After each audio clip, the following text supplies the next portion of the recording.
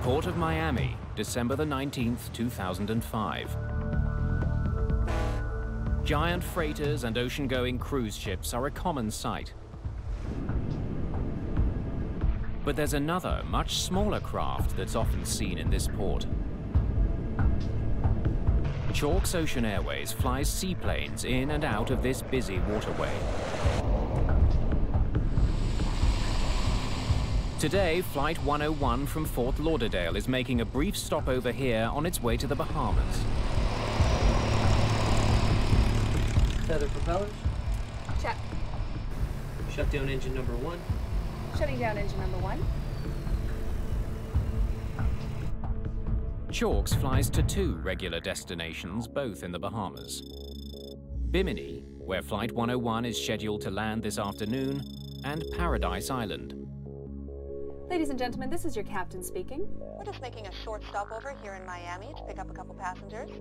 We apologize for the delay. We'll be on our way again soon. How many are we picking up? Just 2, but they're VIPs.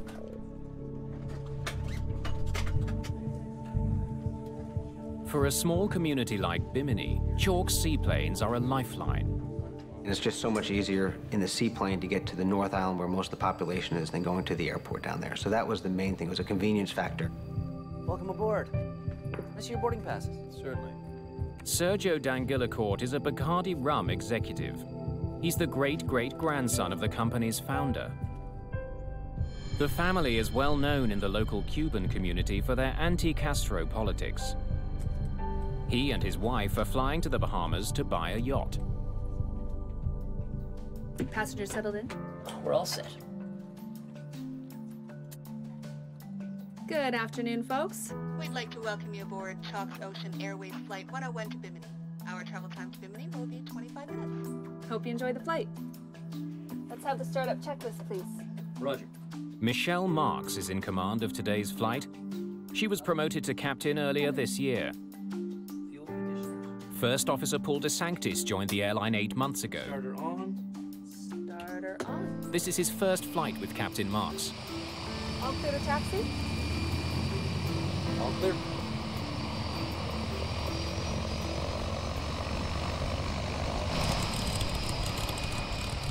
The Grumman Mallard is a twin turboprop design.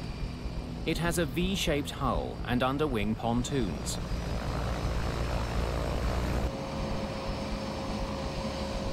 It's designed to carry up to 17 passengers. The plane has retractable landing gear, so it can operate on either land or sea. Gear coming up. Takeoff in the Mallard, depending on the days, it could be a lot of fun or it could be a real challenge. Weight and balance check.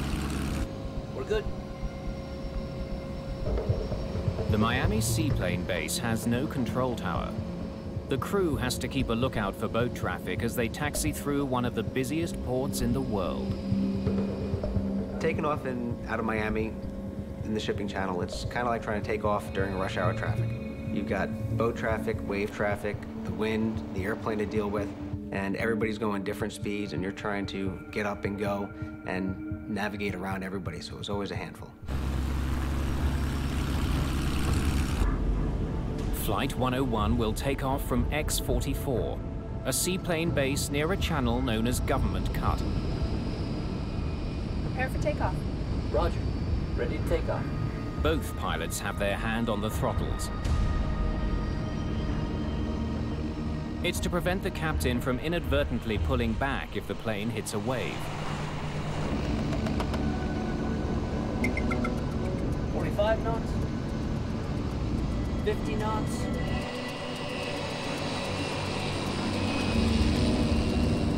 This is the moment most passengers are paying for, the takeoff. Half speedboat, half plane. It's a unique thrill. 75 knots. 80 knots. For the pilots, accelerating through the waves is often the most difficult part of the flight. The airplane itself was really hard to fly as far as on the water, getting onto the step, which was what we call getting on plane, And in rough sea conditions and in rough wave conditions, it could be a real challenge.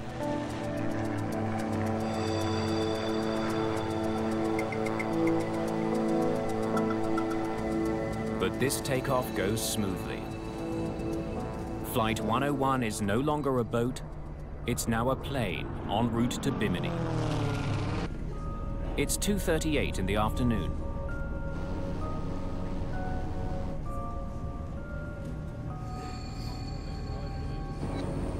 The plane's flight path takes it past South Beach, where sunbathers and surfers are out in force.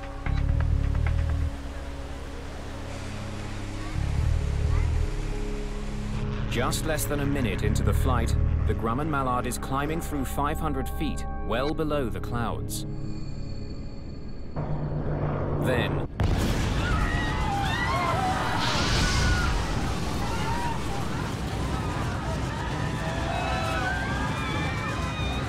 the plane rolls violently and dives.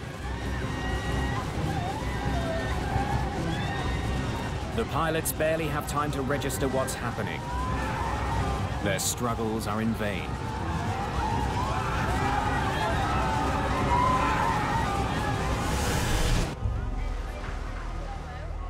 By chance, a tourist from New York catches Flight 101's final moments on his camera. 60 seconds after takeoff, the plane slams into the ocean.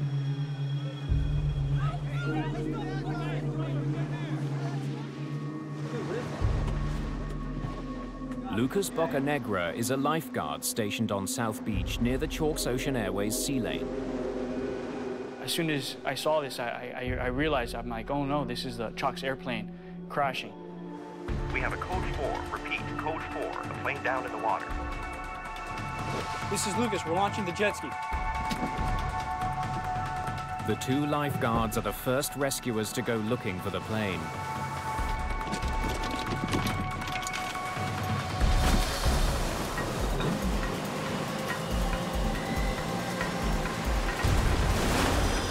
We drove as fast as we could to the scene of the accident. There was a lot of things coming through my head. I was nervous, scared. I was kind of full of adrenaline. We wanted to go in and try to rescue as many people as we could, but at the same time, we've never trained for a situation like this. As soon as we turned government cut, those jetty rocks, we noticed that it was very calm, very quiet. It wasn't like the ocean side where it was very rough. There was no waves. It was very, kind of very eerie.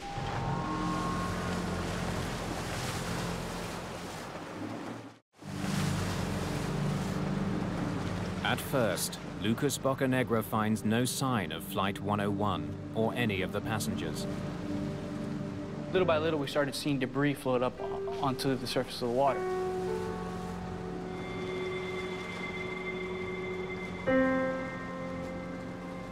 And we saw some chairs, some luggage here and there, and suddenly we noticed it was a body in the water. As soon as we put the body on our jet ski, we realized that from his injuries that there was nothing we could do. From there, it was just try to recover as many bodies, you know, bring them back for their families.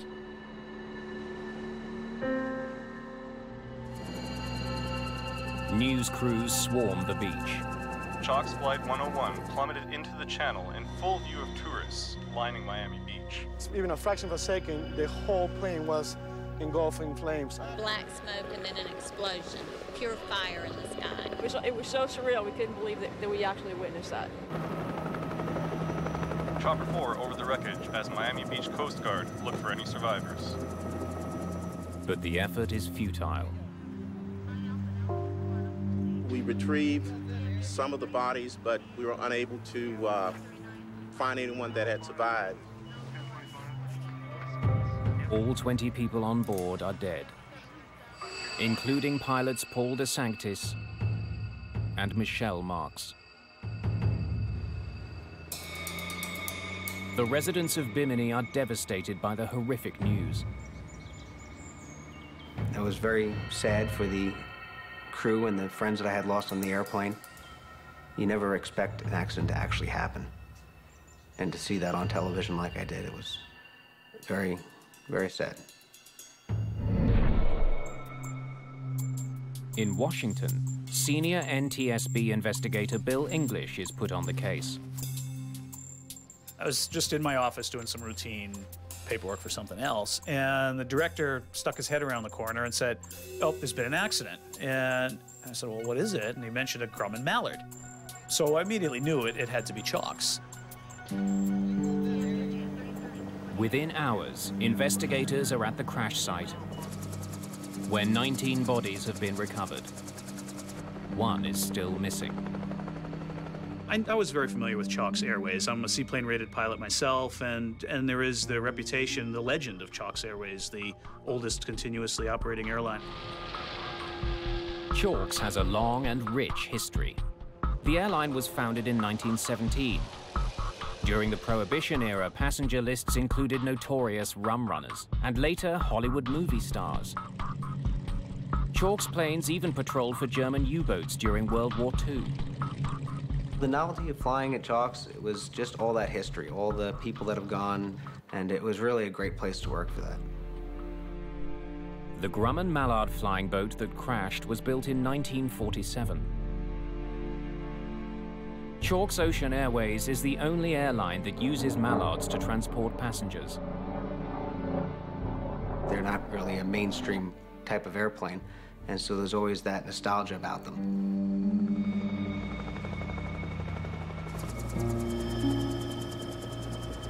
Salvage crews find the plane's black box. Investigators send it to the NTSB in Washington. The box promises to reveal critical information about what the pilots were doing in the seconds leading up to the tragic mid-air disaster.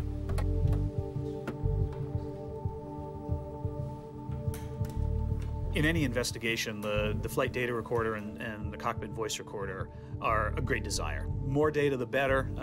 We can always learn something.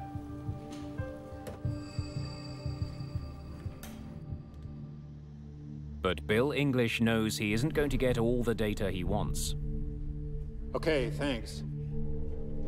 The only recorder on board the Mallard was a cockpit voice recorder, or CVR.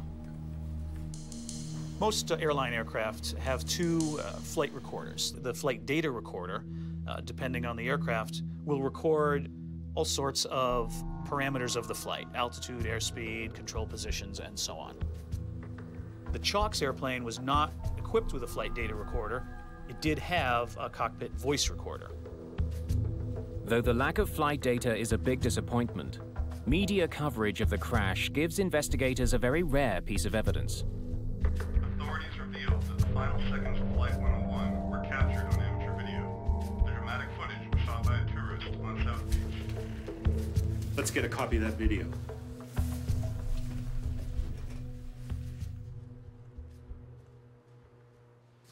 Okay, let's see it. The video only captured the final seconds of the plane crash, but it confirms eyewitness reports that a wing ripped off in midair. Can you enhance that for me? The video showed the wing just after separation from the aircraft, the main part of the aircraft fuselage rolling off in the other direction, and the fire and smoke starting from that.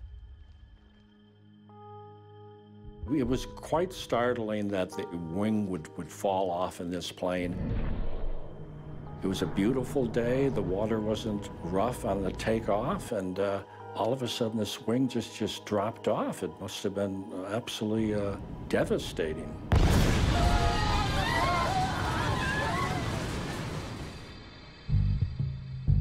However, the video can't reveal why the wing came off. Answers to that question may lie at the crash site, where salvage crews are finishing their recovery of the wreckage of Flight 101. The right wing is found separate from the plane, but largely intact.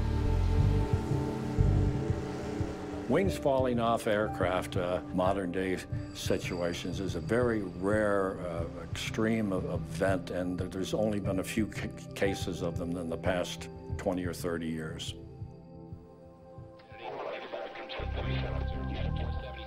In Washington, another type of examination is already underway.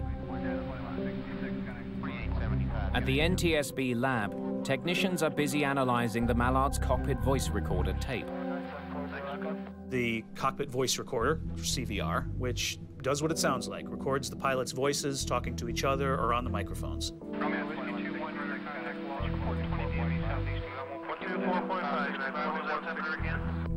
But the tape is a jumble of voices and sounds. Technicians can't retrieve any useful information. It turned out that the erase head function, it's just like a tape recorder that most people are familiar with. It didn't erase the old stuff, so every subsequent flight kept getting recorded over and over and over again and just became a muddled sound, and it wasn't audible to us or useful. It's another setback.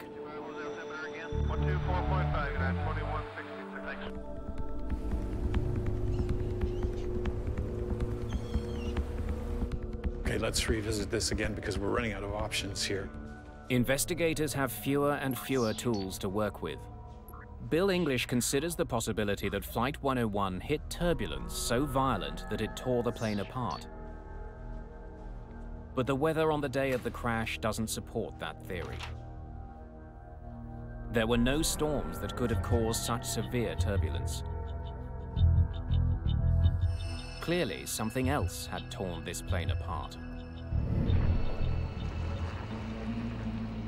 There's a possibility the Mallard collided with something in the water before takeoff.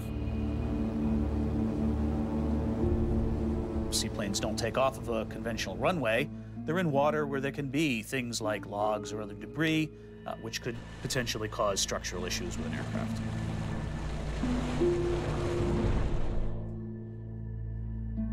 But before they can reach a conclusion on that theory, investigators consider some other intriguing evidence. It's an urgent advisory issued by the Federal Aviation Administration, or FAA. It warns that due to a faulty part, the propellers on the Mallard could come off during flight. You're kidding me.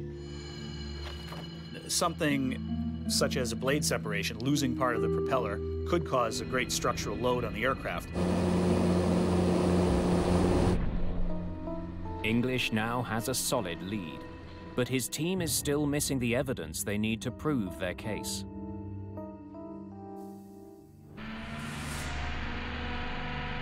The entire island is devastated by the loss of life as investigators searching for answers wait for more wreckage to be pulled from the sea.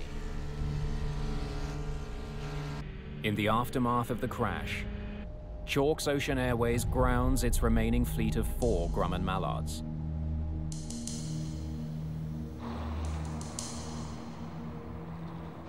At the NTSB's Miami command post, they're working to identify various plane fragments and other debris from the crash. We started out with the wing itself that separated the spar, which is the main part of the structure of the wing, and any of the other fracture surfaces, looking for obvious initiation factors. They carefully examine the propellers, looking for evidence that might confirm suspicions raised by the FAA advisory.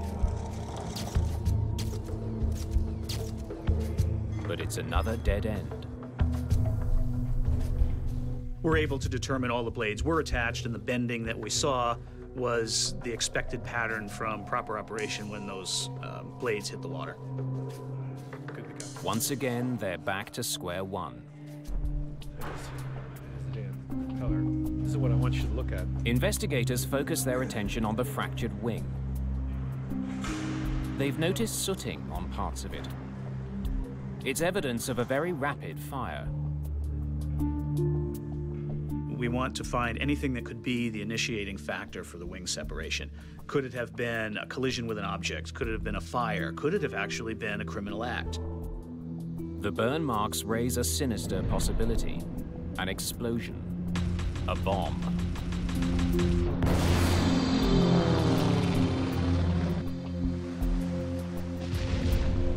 This now falls outside the NTSB's area of expertise and authority.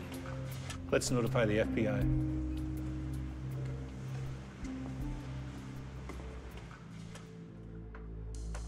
The FBI helps us in many of our investigations, and we will utilize some of their experts to rule out terrorism or a criminal act. If it was a bomb that brought down Flight 101, a likely target would have been one of the 18 passengers. Thanks for coming in. We're going to need your help on this. One name stands out on the passenger manifest: Sergio D'Angelicourt. Welcome aboard. Can I see your boarding passes? Certainly. There are rumors on the internet that the crash was an assassination plot and D'Angelicourt was the target. His family made a fortune in pre-Castro Cuba. They were so opposed to Fidel Castro's regime that they had allegedly supported clandestine attempts to overthrow his communist government. This is your copy? All right. Now, there's something I want to show you. We can't tell if it's just soot or it's explosive residue. A bomb will leave chemical traces and distinctive patterns in the torn metal. FBI technicians are specially trained to detect them.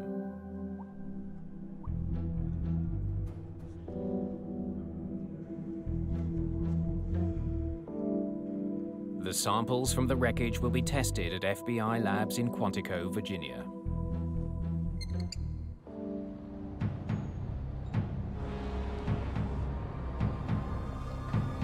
Four days after the accident, salvage crews are still bringing in wing fragments found at the crash site.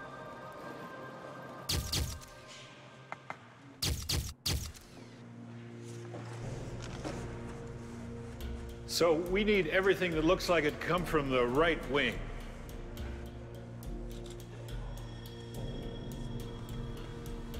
Can we get some light over here?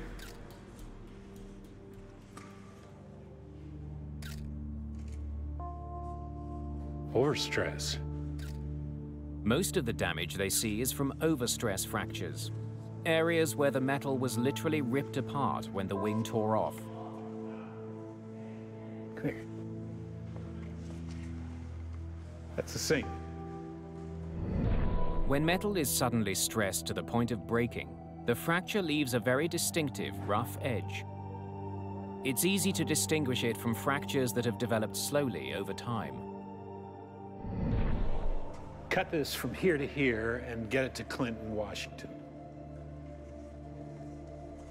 As we started to examine the right wing, spar and other components on scene at the Coast Guard station or the seaplane base, this was a visual examination there. We didn't have the sophisticated lab tools that we have at headquarters.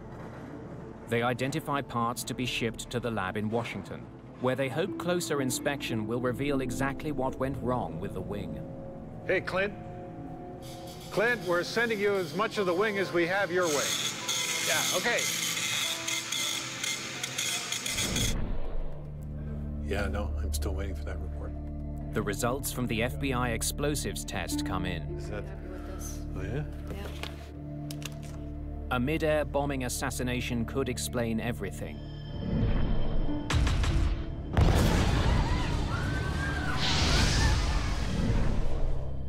But there is no explosive residue on the wreckage.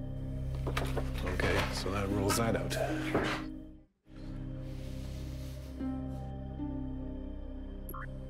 Structural failure is now the chief suspect in the downing of Chalk's Flight 101. Well, that's all that's left. That's tomorrow. It was obvious the airplane had a catastrophic structural failure. So we needed to find out the cause, the initiating factor of that structural failure. He needs to know more about the long history of this particular Grumman Mallard. It's very typical in any accident investigation. We want to look at the maintenance history of an aircraft. For an aircraft that's 60 years old, that's even more so important. It takes days to comb through the 28 boxes of old records. We want to make sure that we can develop an entire history of this aircraft, what sort of chronic problems may have shown up in the maintenance of the aircraft, and what types of work had been done on any of the factors that looked likely to be involved.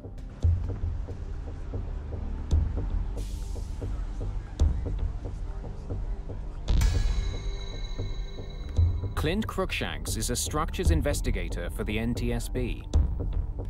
When we go into an investigation, we try to go in with a very open mind and look at the wreckage and let it tell the story for what happened. We wanted to look at every piece that broke on the right wing to determine if this was a age-related failure or if it was something that was caused by a structural overload.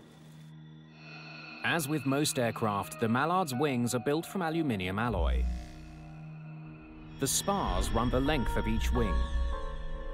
In between the spars are stringers that give added support. Together, these parts make up the wing box, which also doubles as a fuel tank. And then the skin is over top of all of that structure to kind of give a smooth aerodynamic look to the wing. All of these together work to carry the flight loads that the wing is designed to carry. Once you compromise one piece of that structure, the ability to carry the normal flight loads has been compromised. Thanks. Over the years, the wing box had been repaired many times. Chalk's mechanics had patched up areas damaged by corrosion, which is not unusual for an aging aircraft, especially a seaplane.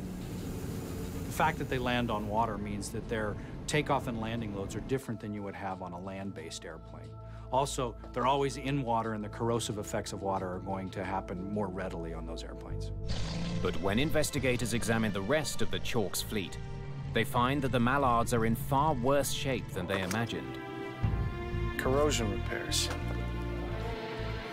Corrosion. Corrosion. Corrosion. Corrosion. Corrosion repairs. Lots of them. The accident airplane and the other airplanes in Chalk's fleet were rife with maintenance issues. Corrosion was rampant on all the airplanes. There was evidence of shoddy maintenance practices on all of their other airplanes. Many of the repairs exhibited extremely poor workmanship in quality, double, triple drilling of holes, excessive grinding of corrosion, scars on the material. And this involved the structural repairs that were made to the aircraft over the past few years. Cruikshank's attention is drawn to a section of the lower right wing. There is a metal patch called a doubler on the surface of the wing's skin. A doubler is simply a sheet of metal that goes over top of the skin, and it acts as a load transfer. It acts as a second piece of skin to patch the crack. It's kind of like the patch on a pair of jeans. This is a big repair job. You sure we don't have anything on this? It's an intriguing discovery. The patch is located exactly where the wing broke off from the rest of the plane. When he takes a closer look at this section of the wing, Cruikshanks notices the edges are smooth and shiny, totally unlike the rough edges he's been seeing on other debris. We gotta see what's under this. This crack is not from overstress. Instead, Cruikshanks suspects it developed over many years as the result of metal fatigue. Metal fatigue is the process by which any piece of metal, a wing spar or anything, is repetitively loaded and unloaded. You can think of it as bending a paperclip back and forth, and everyone's done this, and after a while, it eventually breaks. Metal fatigue in the wings is caused by the stress of flight over the lifetime of the aircraft. In the case of this aircraft, every time it took off, the wing is loaded. That's lift that gets the airplane up into the air. Every time it lands, the wing is now unloaded, and there's no more stress on the wing structure anymore. That's just like bending that paperclip back and forth. Cruikshanks is eager to find out what's underneath the metal patch.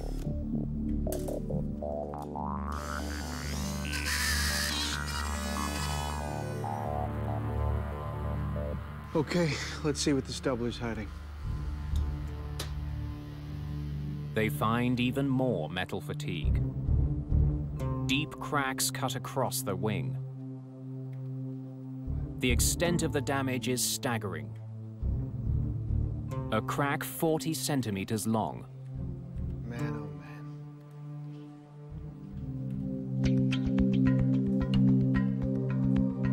man. Investigating further, Cruikshanks makes another disturbing find.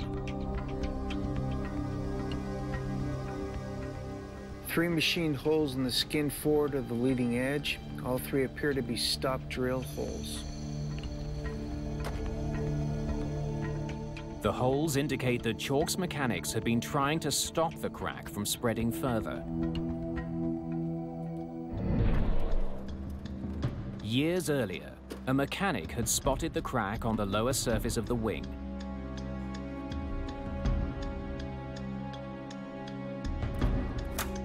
He repaired it by drilling a hole in the path of the crack. It's called a stop drill hole. The end of a crack, you can see even with the naked eye, is sharp. It comes to a point.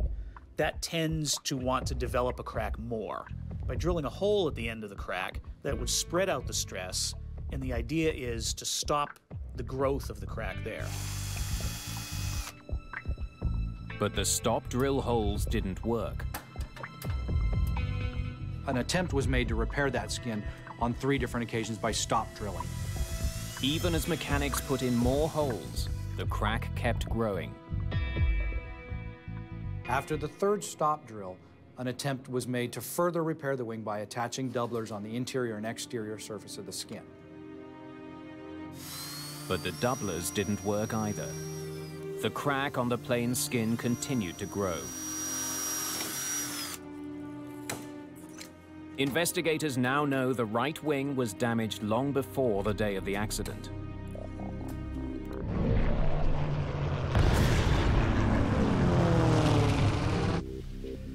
What they don't understand is why the crack could not be stopped. Approved. But a glimmer of an answer comes when they learn the plane was sending out warning signs of a deeper, more serious problem. The Chalk's airplane involved in the accident were showing evidence of chronic fuel leaks for a long period of time, for many years. According to the log, fuel leaks from the right wing were repaired again and again, but they kept happening.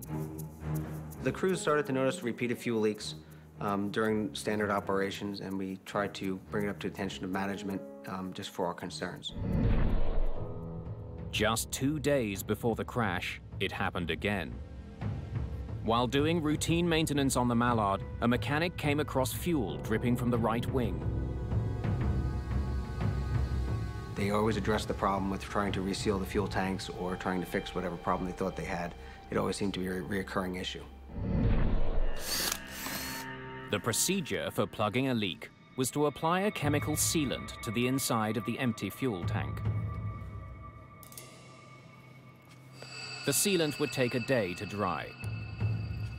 Then the plane could be refueled and returned to service. The leaks should have been a clue that the crack in the wing skin was just the tip of the iceberg. That there was a much more dangerous problem with the wing's interior structure.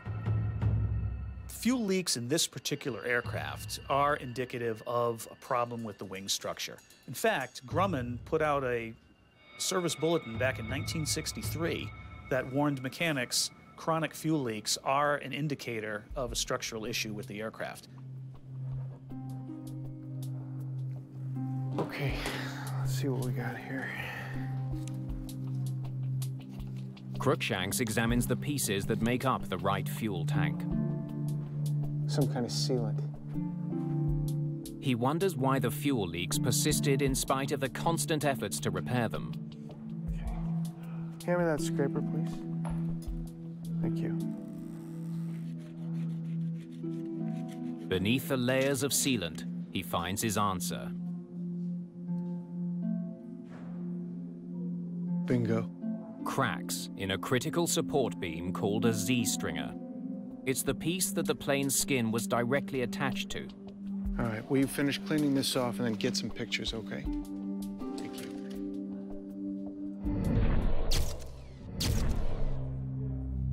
Cruikshanks finds evidence that Chalk's mechanics had tried to repair the stringer. It appears that they did some grinding on the Z-stringer to remove a fatigue crack. However, they never went back in and re-inspected that area. Instead, they only applied chemical sealant to the area to make it leak-proof, and in the process concealed the damage. Chalks made repeated attempts to repair the airplane by stop drilling the wing skin cracks, adding doublers over top of the cracks. But they never addressed the root of the problem, which is the cracked Z-stringer. The reason they couldn't address the Z-stringer is it was covered in fuel tank sealant. The broken Z-stringer weakened the entire wing. Now, with every takeoff and landing, the plane's skin was absorbing the forces. Over time, the skin began to crack as well. The final outcome was inevitable. The fatigue cracking reached critical length and the wing separated from the airplane.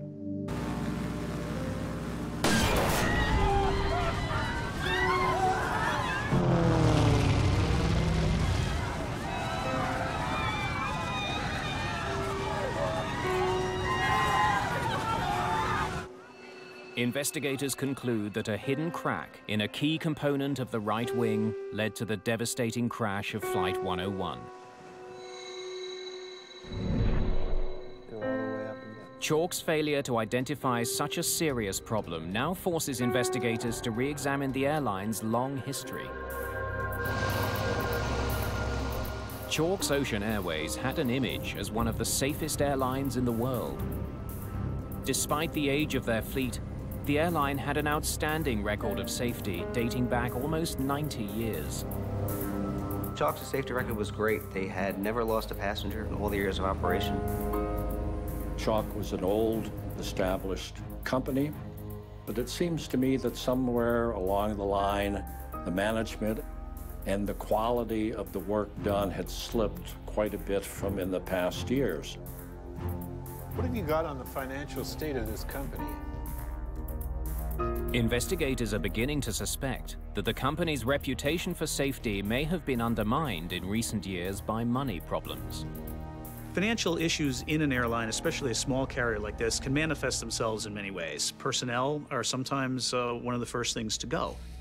A search of Chalk's financial history uncovers some trouble. In the 1980s, Chalk's went through a string of owners before going bankrupt in 1999. The airline was revived by a Miami businessman, but it kept losing money. Just a few months before the crash, the last attempt to sell the business fell through. Not doing so well. It wasn't a secret that we were having financial difficulty. The pilots had taken pay cuts and the captains had taken concessions, and we downsized a lot as far as personnel. It wasn't just personnel that felt the pinch. It was difficult for Chalks to find spare parts and to do some of their repairs. Chalks had a number of other unflyable aircraft that they owned that they would cannibalize for spare parts. There were maybe only 50 or 55 aircraft ever built. In that case, the original manufacturer, Grumman, was no longer in production of that aircraft. They no longer supplied parts. The airline's deteriorating health and the shortage of spare parts had a direct impact on safety. There's so much regulation and there's so much just necessity to make the airplane fly. It's hard to skimp on maintenance and not impact reliability. And if you don't have reliability, then you're just spiraling downhill. But no matter how tight the finances were, as a commercial airline, Chalks should have been closely monitored by the Federal Aviation Administration.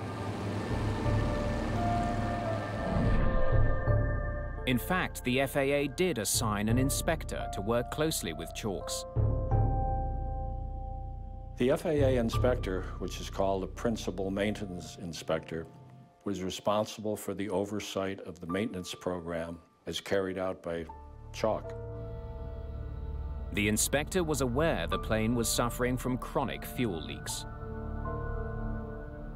And yet, inexplicably, He gave Chalks a clean bill of health just 2 months before the crash.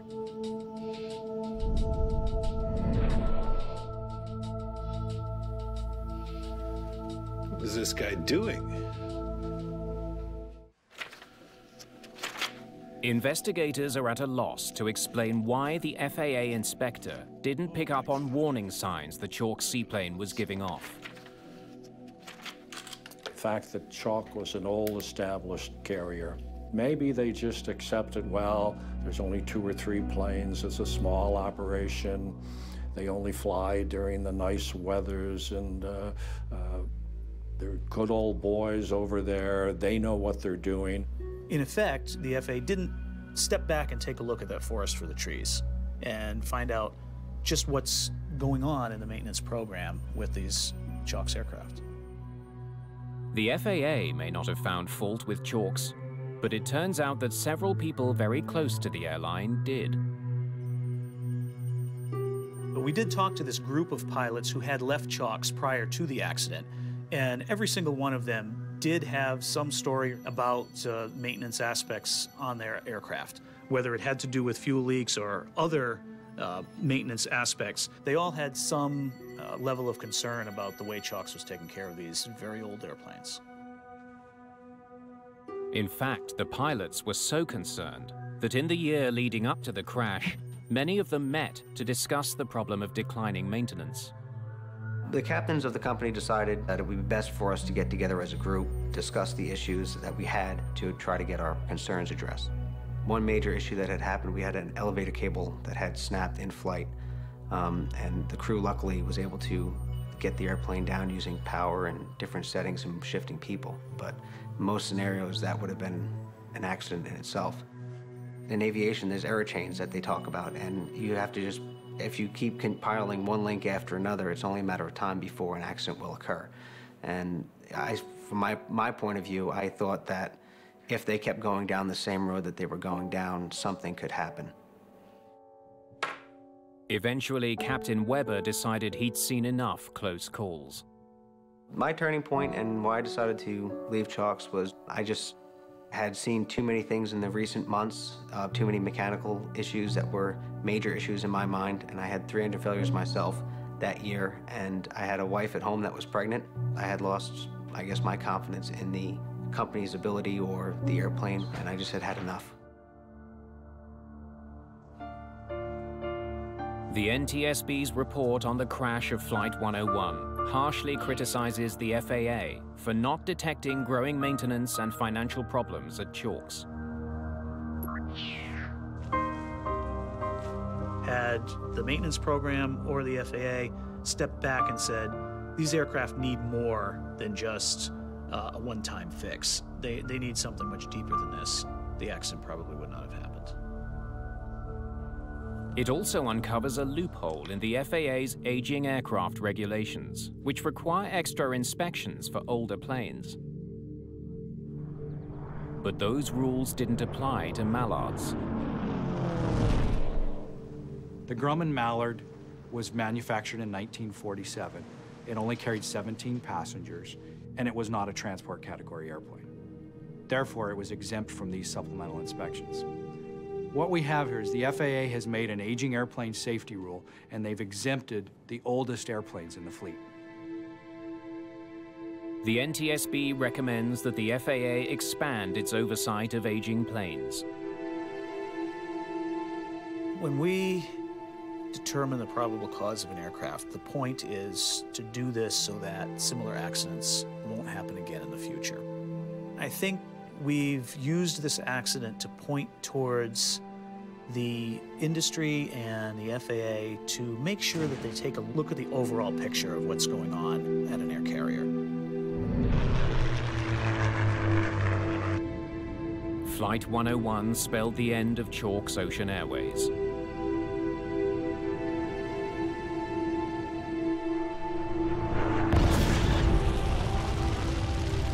A few months after the report was released, the airline shut down. There was a lot of history and a lot of family community involved with the passengers as well as the people in the airline.